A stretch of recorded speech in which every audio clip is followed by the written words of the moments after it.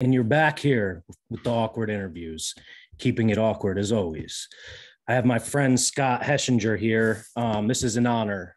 Scott, for almost a decade, was a public defender in Brooklyn, representing people charged with crimes who couldn't afford an attorney. And since then, for that entire time period, was also building up his reputation as an expert. Public defender outside of the court, featured in a variety of media with his goal of shifting the narrative around criminal, so to speak, justice and driving systemic change. While practicing, Scott co-founded the Brooklyn Community Bail Fund, which freed thousands of people caged pre-trial solely because they couldn't afford bail. And was then appointed director of policy, leading creative defender advocacy for Brooklyn Defender Services, where he was responsible for designing and implementing new media advocacy films and campaigns. These included We Have Rights, which focused on national immigration issues, Justice is Blindfolded, which address laws that allow prosecutors to withhold evidence in the state of New York, where he and I are both located. The Power of Prosecutors. It's a national get out the vote effort for DA races. Super important, as we see in Portland and Philadelphia, New York City, and elsewhere. And Perpetual Punishment, addressing collateral consequences of this system nationwide. After that, Scott founded his own organization called Zealous. I asked him the other day if he was hiring, and I was only partially kidding. They do incredible work. It's legal advocacy, media and movements for defenders, social justice leaders, communities, and artists. And I'm going to have Scott explain what exactly they do, and if he's willing to put me on the bench there. And finally, also of note, Scott is a lecturer in law at Columbia University Law School. Scott, thank you so much for joining me. I've called you a hero before. I really do mean that. You've actually been involved very recently in sharing two really important pieces from the news. One was a study that you called, I believe, the most robust study on the topic of incarceration in history. And the other was an article you wrote for The Nation about the copaganda we're seeing in the New York Times, and NPR and elsewhere, where they're ignoring all the facts and basically doing the PR for the police departments. So let's start there.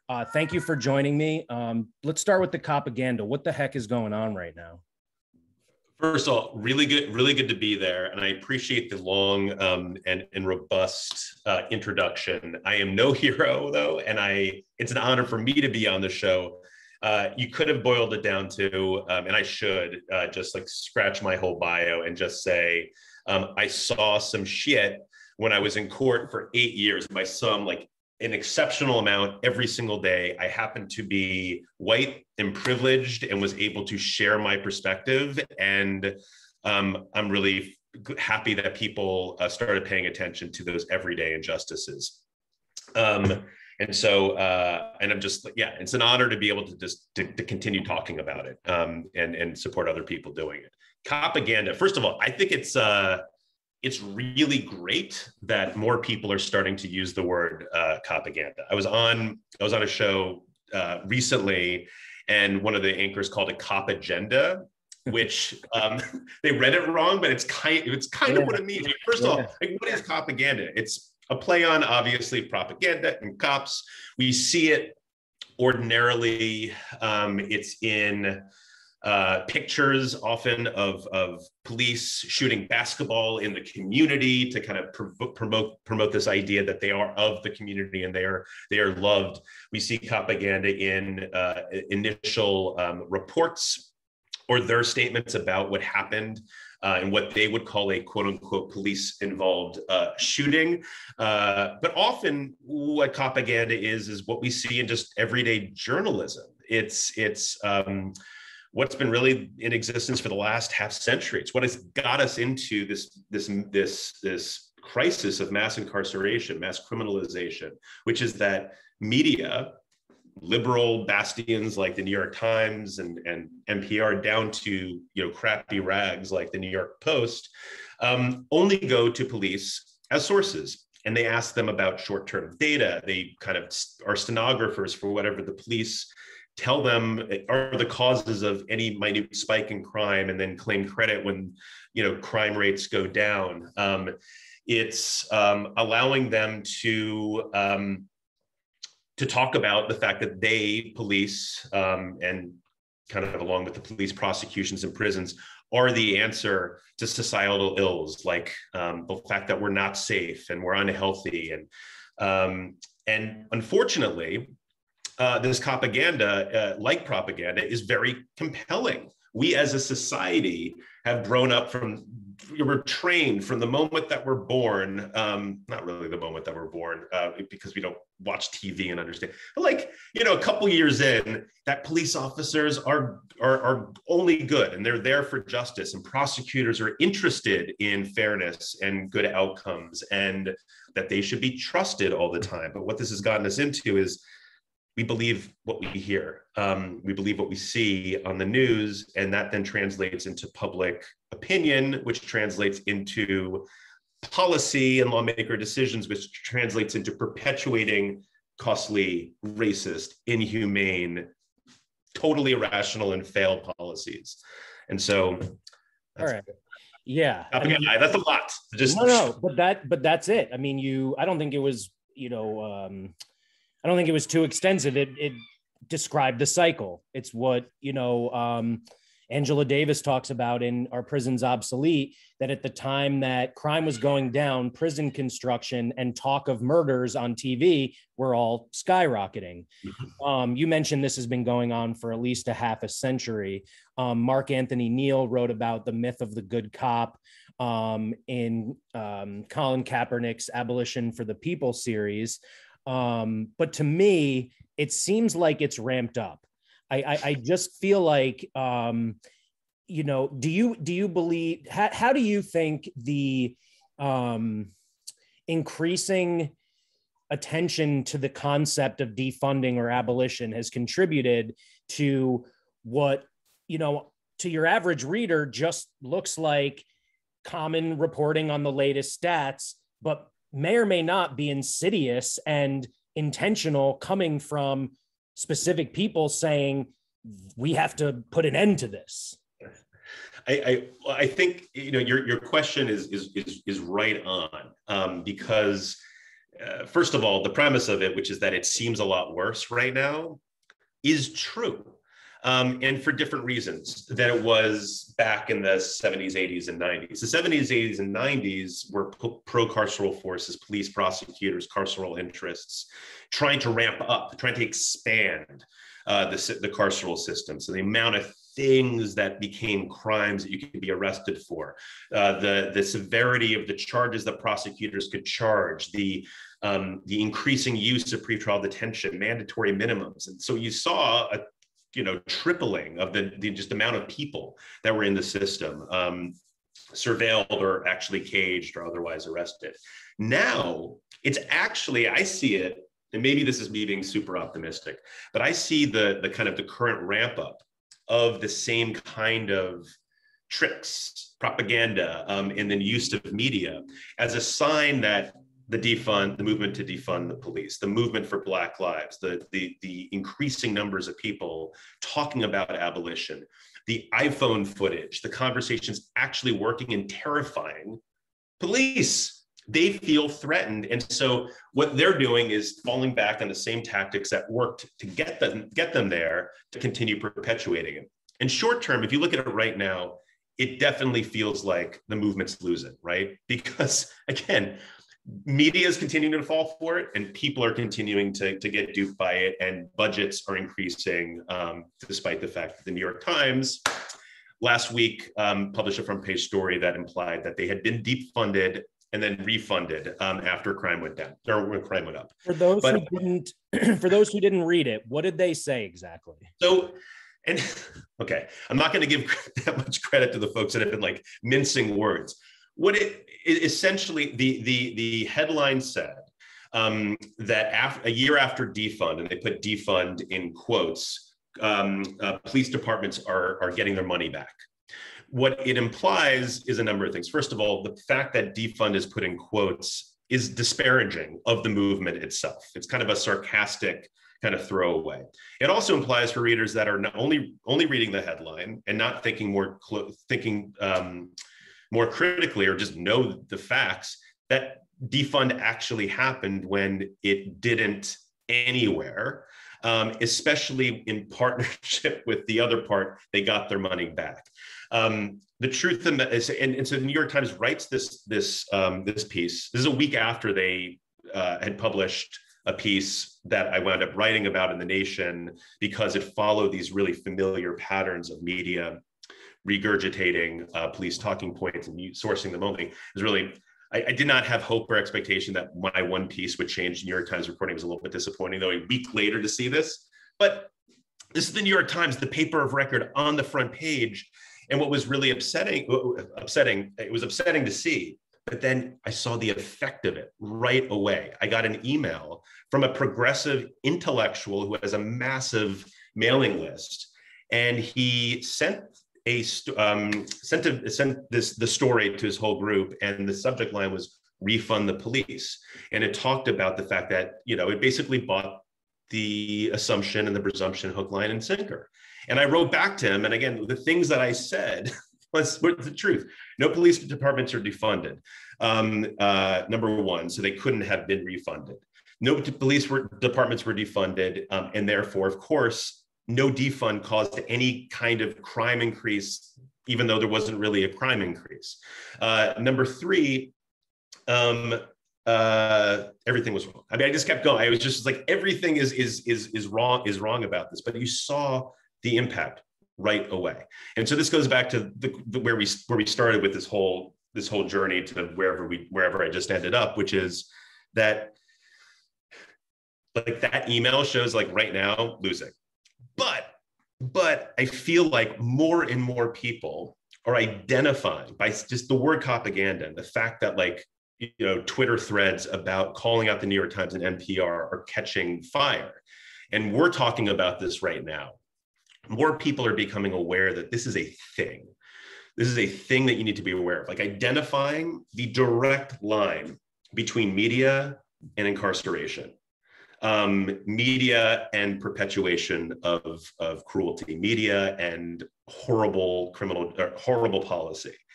Because it's only once we realize as consumers what we're being fed is bullshit that we can, I don't know, by the way, I also don't know if I can curse this, but anyway, I'm just going for it. But that we can actually, start calling papers out, calling them in too. You know, we want them to be better, and stop getting duped, so we can hold our leaders accountable to actually do things that are smart. Yes. And not just grounded in kind of old ideology, best case, and worst case, intentioned to hurt people.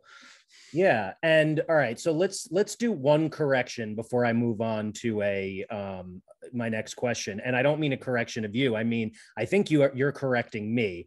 I read, I think like in April or something, that, you know, a year from the start of the George Floyd protests, about 20 cities had partially defunded a total of X million dollars and reallocated those funds to, like in Austin, programs for the houseless community. And I know, as you know, that the articles just talking about crime rates increasing, those are fabricated. And in fact, in cities where they have developed alternative programs where there's a non-police response to, for instance, mental health issues, like in New York City or Portland, the programs are working. So was the first part of my statement, is that just misinformation that I got? Yes. Wow. Yes. So first of all, there were what we saw at the height of the protests following the police murder of George Floyd and increasing attention and political pressure for defunding the police, right? We saw a lot of lip service. We saw a lot of conversation. We saw bills. We saw legislation. First of all, in those conversations, we weren't even getting close to any concept of defunding. We're talking about pennies, less than 1 percentiles of bloated $100 million. Okay, hold on one second. Wait, hold on one second. So just to clarify, I'm talking defunding anything. And I don't include New York City, where they just moved the school safety officers to the education budget. I mean, literally cutting even 1%. Did even that not happen? So if you go into certain areas, there might have been like temporary like movements of money, temporary movements of money around, but in terms of the budgets themselves and conversations about the budgets and in debates about the budgets, at the end of the day, they all increased. And so there was no long-term, even kind of short-term defunding. It was certainly not at a national level. That's the part, right? Not at a national level, but also it's the word defund to even say that, like, putting some of the budget here over there, or even like taking money away. It's just not how the budgets work. Like short term, some places invested a little bit more over here, but not at the expense of the police. It's just there was some moving around and other efforts failed. And at the end of the day, not a single police department lost a single dollar. And in fact, most had increases. Again, I mean, getting into individual police department budgets, I mean, there's ways to move money around, but at the end of the day, right? Like cops didn't lose money.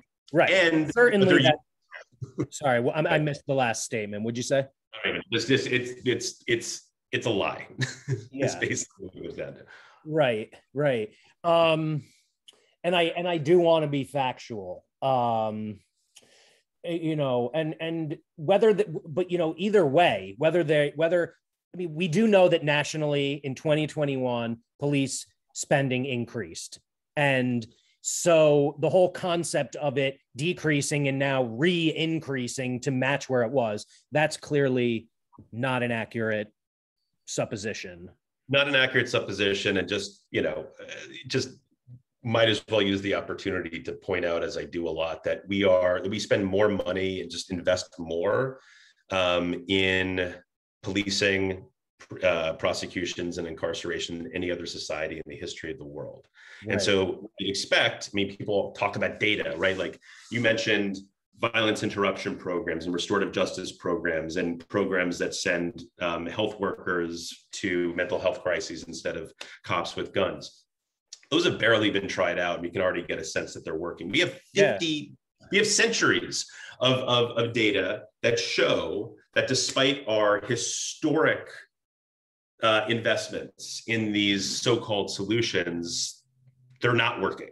And so the idea that we continue to invest in this failing problem and do so because the people who are getting the systems that are getting $118 billion a year are telling us that you're not safe and you're not healthy,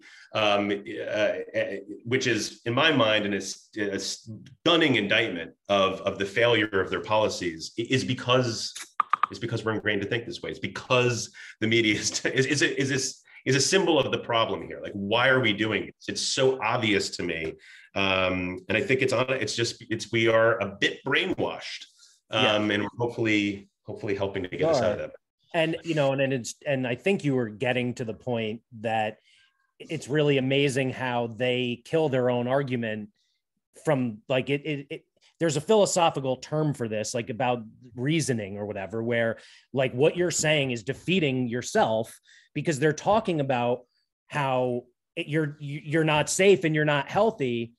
And I think this is what you were saying, that what we've chosen to use to supposedly keep you safe and healthy doesn't work. That's what you're saying. You're saying it's not working. So how could the solution be more of it? Yeah. Every time you hear a police chief or a prosecutor or a lawmaker say, there's a quote unquote surge in crime or surge in shootings. Remember, there is whatever they're saying, whether it's true or not, is happening despite paying them billions of dollars to supposedly prevent that from happening. Right. And beyond that, look, we know from data, again, a lot of data, years. I mean, you mentioned this massive report. Talk about that. Tell me about that. This report comes out. We know from massive amounts of data that actually longer sentences do not have any impact on crime. So this report came out from University of Chicago, and the report, it makes it actually is like undermines what it actually is. It's a meta-analysis. What's a meta-analysis? It's an analysis of multiple different, in general, there's lots of meta-analyses, but it's a study of a lot of studies that take place over a range of years and a range of geographies using a range of different methodologies. In this case, the study was on, the meta-analysis was on 116 studies on the impact of longer sentences in crime. They found to a criminological certainty that there is no impact on crime rates by locking people up for longer. That was like number one. We know that. We know from so that came out at the same time that the FBI data came out. FBI data, so before even getting FBI data, that should have been the biggest, that should have been front page news. This is a criminological fact that sentencing schemes in every single state, county, city, locality, big, small, the way that we've been operating for the past 50 years and continue to operate is based on a lie. It is actually really bad policy. So this is an amazing moment for us. We now know this, so we're going to make an informed decision going forward to not continue to do this. We should change all of our sentencing laws. Not a blip. I mean, I posted about it on Twitter, and people seem to pay some attention there. But instead, during the same amount of time, what we heard was homicide spiked and bail reform and police and protests over police violence were to blame for it. That was the story. When the data that came out from the FBI actually completely undermined those arguments. So we don't need to get it. Yeah, it's just that's the gobs of data that show. Yeah, that's the context in which you and I are doing the work that we do. So before we get into the specifics about Zealous, which, I am really curious about, I'm kind of switching up this whole program where, I was interviewing, this is all just like out of my ass. There's no production value. There's no theme. I interview people that I respect and think people should hear what they have to say. But over time, I've realized, one, that my family needs me, so I have to cut back. And everyone is obsessed with the abolition conversations. It's what I'm known for. I think the conversations that I've had as part of this interview series that have most intrigued people. So I am canceling all my interviews that are not related to abolition. And also, I'm going to try to somehow combine all of this to create some tapestry, all of the answers to similar questions that have been given to me, to create kind of a narrative around what the current thinking on abolition is. And so to that end, do you consider yourself an abolitionist? And if so, what does abolition mean? Yes. Or either way. Answer. Okay. Short answer is I do consider myself an abolitionist. And what does it mean? Maybe the way for me to answer this is how I came to that, which was not purposefully. I have to be completely frank and honest. Becoming a public defender, I didn't even know or begin to comprehend the concept. I went into becoming a public defender because I saw criminal justice as a civil rights issue over time. I didn't like the idea of people being caged. I wanted to tell more complicated stories to try to, one person at a time, tilt the imbalance of justice. And from day one, I saw the way that the laws and policies, that the system that that I now want to abolish and that I want to replace with something that will actually produce health and safety, that will produce fairness, that will produce justice, and that will be, a cost-efficient way of using my taxpayer dollars. How I saw things that got me there. I saw the way that the laws and practices operated to just fail. I saw right off the bat how things like pretrial detention and mandatory minimums cause people to plead guilty within 24 hours of their arrest. And then I realized then, that, people were pleading guilty, whether or not they were pleading guilty, or whether or not they were guilty. They were pleading guilty, whether or not they were stopped and frisked unconstitutionally. And they were pleading guilty to worse and harsher sentences, not because of the merits of the case, but because of these pressures. I saw the fact that the people that were coming into the system were by and large, vast majority of them were there because of poverty, were there because they were suffering from substance use issues, mental health issues, were sleeping where they weren't supposed to be sleeping because they didn't have affordable housing. And the fact that not only was it just, there were just too many people coming through the system and they were predominantly Black and brown, but the way that the system just spit them back out at enormous cost and further marginalized and worse off.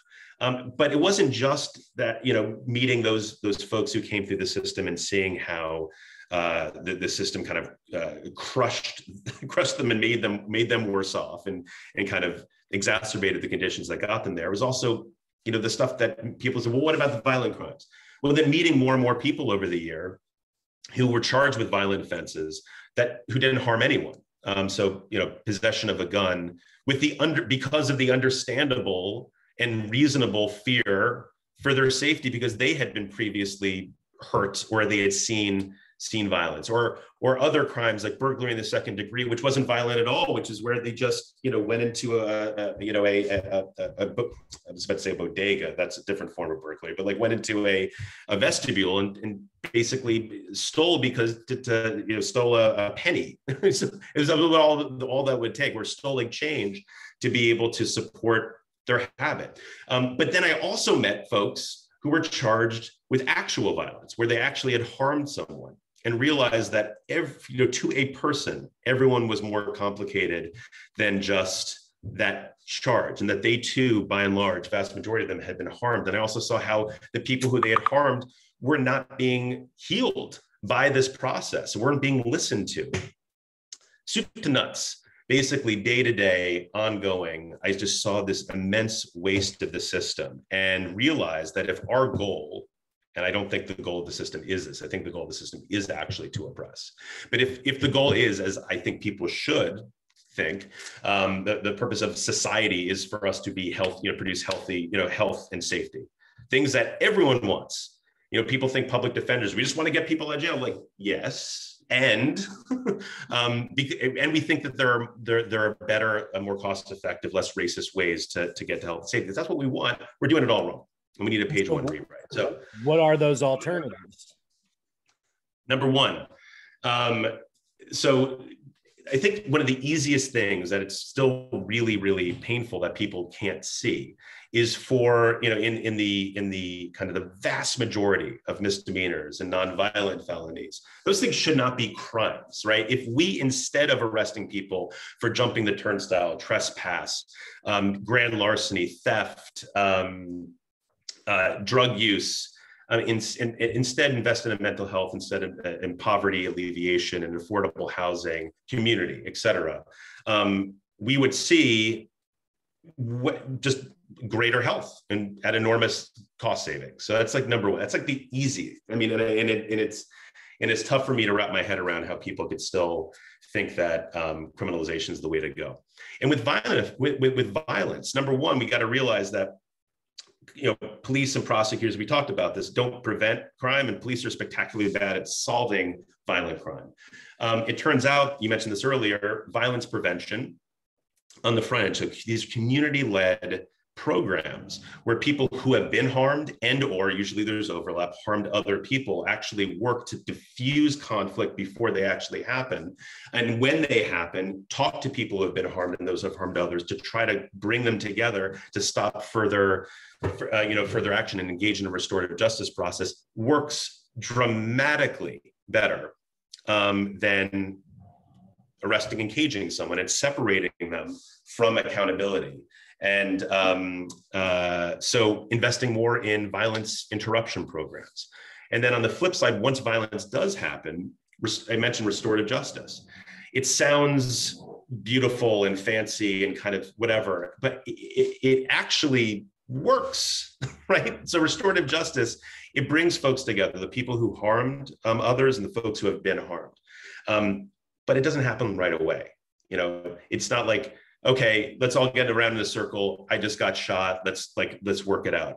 It's an intentional, long-term process, working with both people, where there's consent and thought. And what winds up happening is ultimately, after a process, the people come together in a circle, and it's a process over time where people, the people who harmed someone come face to face with them and listen. And it turns out that someone who is, instead of being kind of thrown into a cage, pushed as far away from the harm they caused as possible, there's really no accountability there. But facing head on, that's where the accountability comes from. That's where deterrence comes from. That's where, a future without violence comes from. And on the other side, really importantly, on the survivor of the crime side, or the family member side, they're able to feel, and this is, it's not just like a couple people, this is like over years that we've seen this, over decades, feel a kind of healing that we know does not exist in the criminal context, in the criminal penal context, because we know when you look at parole hearings, or you'll often hear one of the most common refrains is, "It feels just like yesterday," from survivors of crime. And the fact that decades later, of someone being caged at millions of dollars, the person who was harmed, the surviving family members, are still saying it feels like yesterday, is evidence that the system doesn't work. So those are just, some of the pieces. I mean, I could go in further, but they're also, to the extent that they've been tried, they're true, and they do work. The issue is, we need to, as a society, have patience. Well, first of all, we need to have courage, just the courage to try something new. And then we need to have patience to let it actually run its course. If you decriminalize all the stuff that I think we should, again, just decriminalize everything. Let's start even with the easy stuff. You're not going to see change right away. You need to give it years to be able to see change. Unfortunately, because of our attention span and because of the power of fear and media and propaganda, going back to where we started, it's really hard to see it through. But unless we do, we're never going to be able to prove to ourselves that a different way works. Yeah, and so first, thank you. That was a beautiful description of restorative or transformative justice.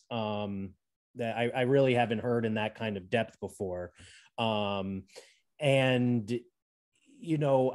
think that these cases where it's happening, the small examples of it, like in New York City or in Portland, where these new pilots are happening, I put so much stock in them. And I'm so excited by the results thus far, because this is kind of like I think Dylan Rodriguez, when I talked with him, described it this way, kind of like it's like building our library of data and resources supporting what we're saying, along with the study you talked about earlier that specifically showed that prison doesn't work. Combine that with evidence of things that do work. That's what we're really talking about, because often I get the question or the statement, abolitionists like you always talk about what why our current system sucks, why it doesn't work, but I never hear any solutions, which is why asking that question is so important whenever I do these interviews, because there are real alternatives. And so that's one big thing I hear. Another thing I also hear is I believe everything that you're talking about. I've looked at 10 demands. It all sounds great, but don't use the word defund.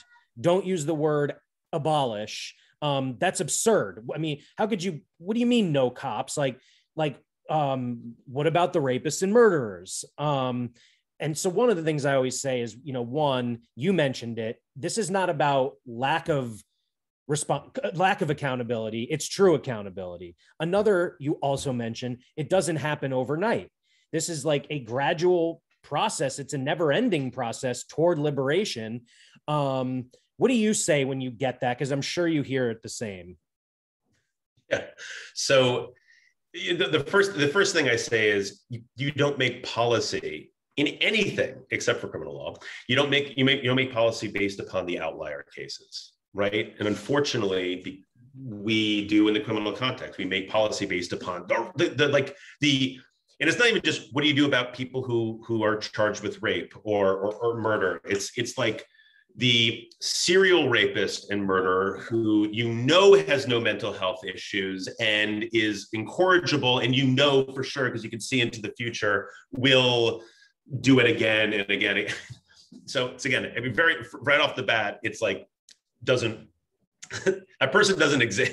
Yeah, rarely, if ever, do they exist? They don't exist. And you don't make. What's the percentage? What's the percentage of serial killers? Right, like it's like less than one. I have no idea. I've never met one. I mean, here's the other thing. It's like the true sociopath. I've never met a true sociopath. I represented thousands and thousands of people. I represented people who really, aside from the fact that, I represented people that were like what people would term the worst of the worst. And even there, even these cases, I was always, I was going to say surprised, but after a while I wasn't surprised when I would literally within a minute of getting, seeing the criminal court complaint, what they were charged with, and like cases that were like the cover, of New York Post, the worst cases you can possibly imagine in terms of charge, walking back and meeting someone that was it was so much more complicated, someone who I'm thinking of one case in particular who would have been like the poster child for like the reason why we can't have abolition.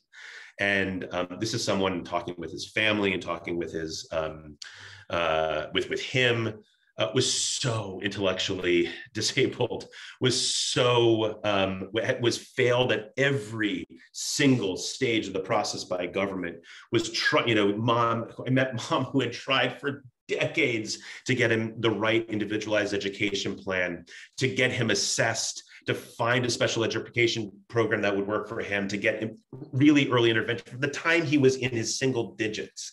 And just seeing these failures over and over again, because we wound up spending so much time and energy and money on policing that he just fell through the cracks. And anyway, I mean, it's just even in those most horrific cases, those cases often, like in this case, actually can be the argument for abolition. And even there, it's like, so what do you do? So someone that is so damaged, right? That's the word, damaged. What do you do then? You don't throw them in a prison or a cage. That person needs help, okay? And maybe for a period of time, that help, as long as it's voluntary and consensual, which in my experience it has been, it works with mental health professionals and in collaboration with family and with folks from our staff. Anyway, it's just what I say is it's non-carceral. And again, it's like when you pick those examples, those tend to be the signal that the system has failed. In other cases, I mean, the other poster children beyond the worst cases are the things where you see New York Post write about arrested in 5 years, 115 arrests. This person walks free. This is why we need more. And it's just like someone, if the system worked, you'd expect that one of those 115 times they were arrested, prosecuted, caged, and then put back out, one of those times, suddenly there would be a change, and they wouldn't feel the need to, steal a Red Bull from a bodega for resale value again. It's those cases too that just actually wind up being the example of the need for a total change. But I want to address the words defund and abolish.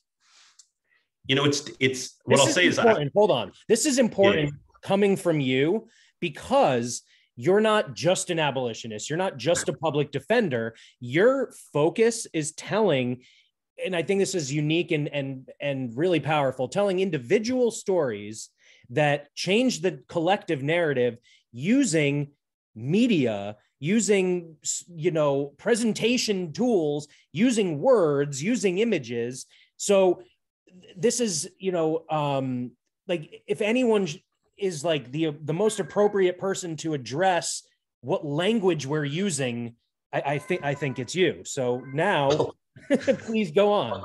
Well, let me say first, and really major disclaimer, that like my ideas now, the things that I think about, in abolition, like I'm A, late in the game, B, I am white and privileged, C, so there's CD, and it goes all the way to Z, a million disclaimers.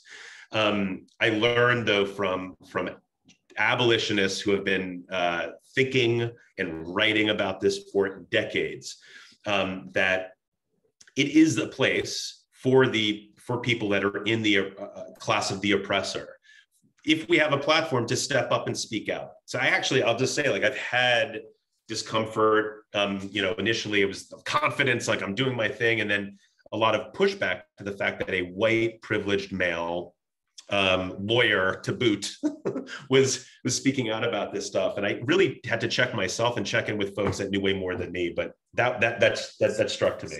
I mean, look who you're talking to. I mean, this is exactly what my experience has been too. Really important that, while due to my background, I was kind of volunteered by the team to be this public face of 10 demands. I'm also, a white Jewish guy and privileged, and my worst problems are the crying cats in the background, and like there's a Black woman, a Black man, an Indigenous woman, an immigrant woman. That's the rest of 10 demands. So I can learn a ton from them, and obviously so much more so from the Dereka Purnells of the world, and Mariam Kabas, and so I can certainly relate to what you're saying. But I do, and I think that, that says a lot. Like, you don't have to use your platform for good. You are using your privilege for good. So, people who make that choice should be commended. We move on after, we don't harp on it, but like, that's a good choice. And, I think, your many years of experience meeting with people who go through the system provides you the credibility to more than speak on this. I appreciate that. And I'll say I learned I do a lot of listening, and I learned the hard way about the importance of using language that's uncomfortable as part of a broader strategy. I tweeted something about like some focus group. This is like months ago, or way long. It was like maybe a year and a half ago. Focus group that found like that when you frame something in terms of defund, people were less likely to support it. But if you change the language to redistribute funds, whatever it was more palatable to the kind of the white moderate class or whatever. And I was like, messaging, words matter. And I got reached out to by folks who I got a lot of negative. I got support from people who were like, moderates and white liberals and, folks, but then a lot of pushback, some very rightfully so, like very angry online about like, how dare I, and then got some way nicer call-in approaches from folks that I really, really respect, and realized, through there and thought about it, that again, these words like defund, like abolition, they are going to turn a lot of people off, maybe at first, but there is power in powerful language. There's power in not sugarcoating shit. There's power, like the opposite word, like reform. It is a really good example of kind of the problem with sugarcoating. Reform is comforting. It's changing. It's incremental. It's not a full. But what happens is it allows people to be kind of lulled into a kind of a never-ending just tinkering, right? And be okay with that. Jarring language, like cages instead of someone being held in prison. Cops instead of law enforcement, implying then laws are enforced equally. Racist instead of like disproportionate impact, whatever you want to say. These are important because they wake people up and they change the discourse, even if early on focus groups are not going to feel it. It's important, though, to note at the same time, language like that, like any kind of strategy, is part of a broader language. It's part of a broader strategy. And so the work that we do at Zealous, which is a lot of supporting local coalitions and strengthening and helping to facilitate coalitions between defenders, people with direct experience, organizers, and artists in localities across the country. A lot of what we're trying to figure out is who is the messenger to come up with a strategy, but then who's the messenger, who says what that can be most effective, who's the audience, what kind of language do you use behind and in front of the scenes, and so it's all part of a broader solution. But the kind of short answer is, I think, first of all, I defer to people who know more than me, and that deference points to the fact that it's important to lean in and not sugarcoat language, because people need to be jarred. All right, good answer. And I've always taken the stance that whoever you are, whether you're a politician running for something or just a Twitter person, can use whatever language you want. I'm an abolitionist. I'm going to use the correct language, the language that scares you. And if I'm terrifying, maybe you'll listen to someone a little less terrifying who's proposing defunding in a way that scares you a little less. I mean, and so we at 10 Demands, develop this like road to abolition. It includes a lot of reforms that we don't believe fall under the concept of reformism, in that they are steps toward abolition. Each part of each demand chips away at the system to the point where we can be at a place where we can abolish in its entirety. And so we kind of, in our intention or our mission is to kind of serve as a guide to organizers on the ground who might be trying to push a city council or a mayor, because we believe that, again, like each time something new is introduced that's an alternative to our status quo, that is a whole community that is improved. And on top of that, it's adding to that library of data where we can use to convince the next city council. But it also speaks to the importance of being local politics. So to conclude, I know you only have about 8 minutes left. Tell me more about your organization, and give me some examples of some of the things you've done. I think you worked on Still in Prison, which is super cool. So you tell people about that maybe, but why focus on ways of, instead of thinking this massive national scale, why are you going into finding local projects and supporting those?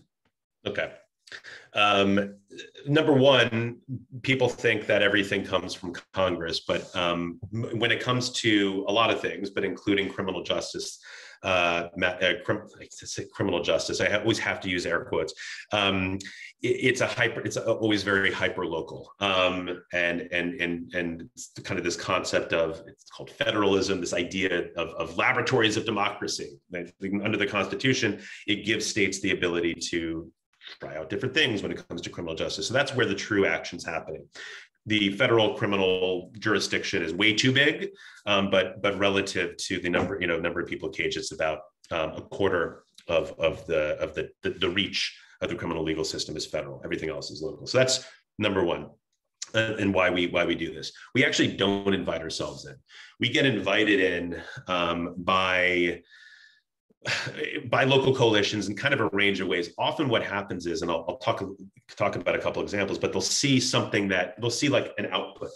They'll see a project like Still in Prison, where it's just gripping film and a website and identity and brand and kind of translating a very complex legal issue called non-unanimous juries into something that is very digestible. The fact that there is a law that was passed by the KKK in 1934 in the progressive state of Oregon that is still keeping people in cages. What is the law? It allowed two jurors, usually minorities, voices to be silenced, so that even if they found that the predominantly Black defendant was not guilty, that the prosecution didn't prove their case beyond a reasonable doubt, their voices could be silenced.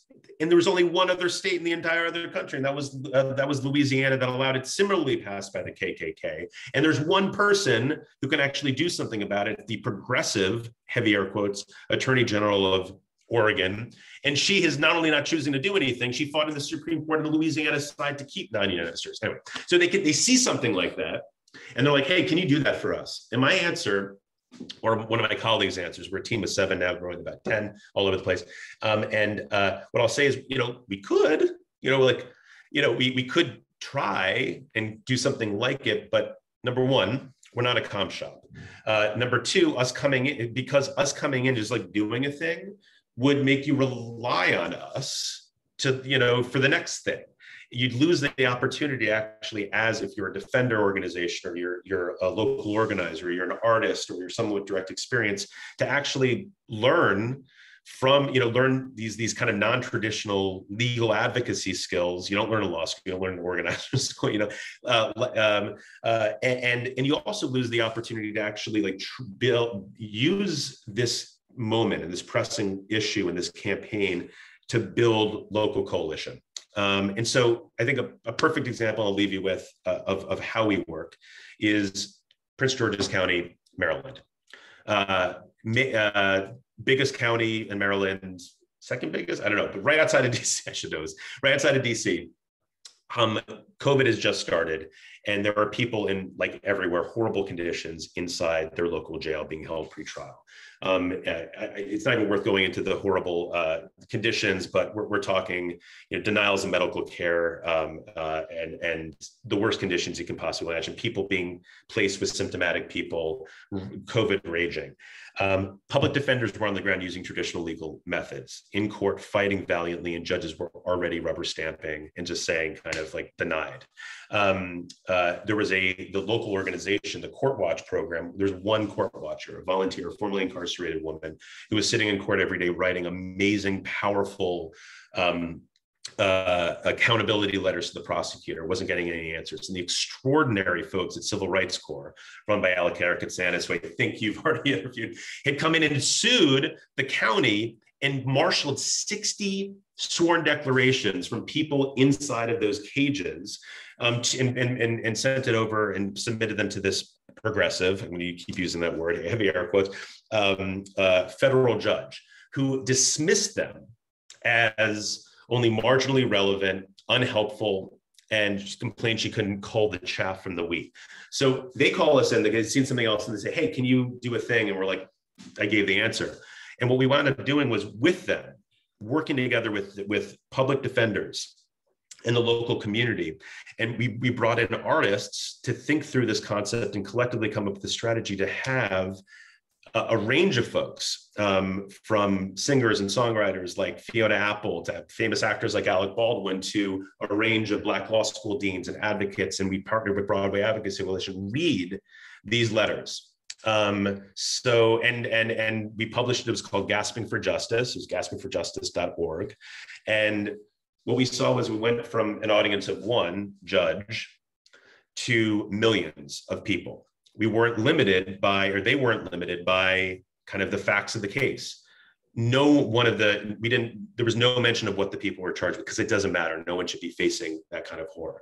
And we used a different type of media than is traditional inside a court, which is writing, even though Civil Rights Court is the most extraordinary writing, and public defenders did amazing oral advocacy, didn't work. And what we saw was amazing outcomes. We saw that one court watcher, the call to action was volunteer, over 200 court watchers. And it's become the the largest national volunteer virtual court watch program in the entire country. And they're now about to start launching a campaign to expand virtual court watch across the country. $25,000 raised for the bail fund to bail people out. The state's attorney was forced to come on and answer for her choices in a way that wasn't ever done before. Students at Howard Law got involved and wrote this amazing report after court watching. And most recently, 3 weeks ago, it took some time, but the county came to the negotiating table and actually settled with the people from inside of jail who had sued them and accepted monitoring for months, major changes on the inside. And that's but what I would say is, most importantly, the coalition between defenders and people with direct experience, folks on the inside and artists, there's now a coalition where they had kind of worked together, but they were mostly operating in silos, that now is focused full bore on, continuing the campaign that they're doing for decarceration, but now expanding to court watch. And so the real power of what we're trying to do is, yes, like as much impact as we can have right off the bat, but really helping to support longer term capacity building and strengthening coalition for the long-term fight for what we're talking about today, which is ultimately abolition. Well, that's an incredible story. That's awesome. So my offer still stands. I'm an artist and a marketing person. You are welcome to have me at any time. Before I let you go, I'm going to keep you one more second. You mentioned court watching. It's something that I believe Alec mentioned to me when I asked him this question. For someone who's not currently engaged in a local effort or a national one, what is your recommendation as far as supporting those who are most impacted and fighting for an alternative to cops in cages? Softball, crack it, court watch. No, seriously. So just really quickly, what is court watch? It's not just packing the court, which is powerful, coming into court and being like, we're here standing against injustice. The problem with that approach, or the limitations, is that the courts purposely have this really arcane legal language. Even I, as a trained lawyer, public defense, if I went to another state, I wouldn't understand what's going on. What it is it's a group of volunteers, and you're trained on the language of court and trained to look for specific things and keep track of specific things that the prosecutors are doing and the judges are doing to hold them accountable. There is a public right to an open court. And a big reason for that, maybe the leading reason, is accountability for the people who are kind of running the system. And so you can court watch right now. What you should do is you should Google and just like say court watch, whatever city you're in. But even if your city doesn't have a court watch, there's increasing numbers of virtual court watches popping up across the country. So Prince George's County is one of them. Most of the people who are court watching are all over the country. And so the reason why it's important is what we're already seeing is when there are court watchers, when people are watching and giving feedback, not only are we developing data and statistics to use for the longer term fight, but actors act differently when they're being watched, and when they're being watched in an intelligent way. And so it's, you don't have to volunteer and go 5 days a week. It works around, you work around your schedule, but I think it's literally the most kind of meaningful thing you can do right now if you want to fight. I was going to fight against the system. You can say fight against the system. If you want accountability, if you want fairness, if you want the people who are supposed to be acting like your elected DAs in your interests, hold them accountable. The way to do it is just court watch. Great. Thank you so much. Can you commit to reviewing the 10 demands and endorsing if you agree, and telling me why behind the scenes if you don't? Yes. Right. And by the way, I did review them, and I will review them again. But I did not see anything that was inconsistent with things that I believe in. And going back, incremental change also is not, as long as the incremental change isn't in the kind of the defund conversation, just moving little things around and taking little clips off, but actually meaningful with an intention, the lodestar being abolition, that's consistent with abolition. Right. That's consistent with, I would say, how I view. It's a personal thing, how I view abolition. As long as we're being very careful about who you work with, and the ultimate goal, incrementalism is not necessarily a dirty word. Right. Like it can be incremental to end cash bail. That's a great choice toward abolition, right? Like, all right. Yeah. And honestly, it's just as important to us to get constructive feedback. We've edited these a bunch of times. We're only so many people. And like you've said, these are our opinions. And so there's a lot we can learn from each other. And I learned a ton from you today. And I really appreciate your time and all the work that you do. Right back at you. Thanks for having me, man. All right. Talk to you soon. Peace. Peace.